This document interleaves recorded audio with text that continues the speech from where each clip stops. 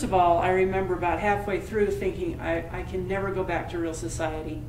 You know, even if this were wrong, I knew too much about the wickedness of the world that I could never go back to real society. I could certainly never go back to the Mormon church, because we thought everything outside was evil. We thought we'd be punished. Jim was very much a charismatic cult leader. We also thought that, you know, since we put in so much of our lives, our children's lives, our time, our money, that we didn't want to have that go to waste. Those people were our friends for 7 years. We had parties all the time, especially wedding receptions for every plural marriage that happened.